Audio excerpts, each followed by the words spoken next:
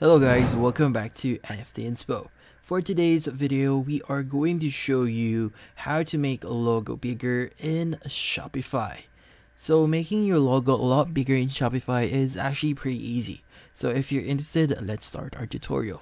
Now, first thing you want to do here is you want to go to admin.shopify.com and log in into your account. Now, once you've done that, you'll be redirected to your homepage here.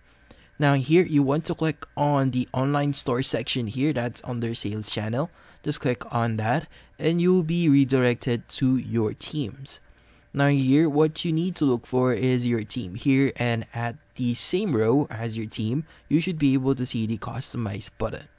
Now here just click on that and it's going to load a new UI on your web browser.